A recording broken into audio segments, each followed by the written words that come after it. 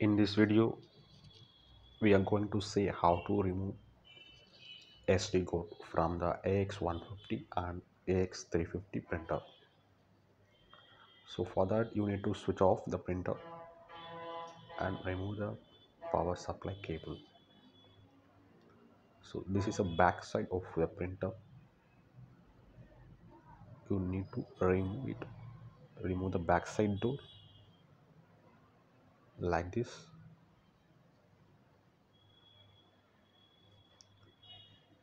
So this is a back side of the printer where SD card is available.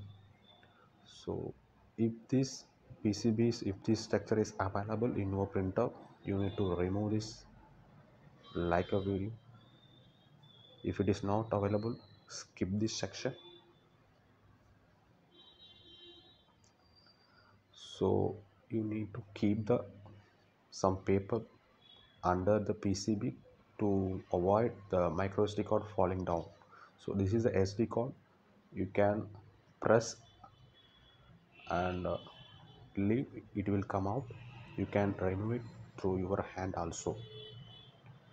So this is the procedure to fixing back. So that's it. This is simple to remove and fix the SD card. Why we are removing means for programming the SD card. So in this video you can see how to remove and fix the SD card. Programming and formatting of this SD card we will see in the next video. So you fix back the back door and give the power supply. Thank you. For similar videos you can subscribe this channel.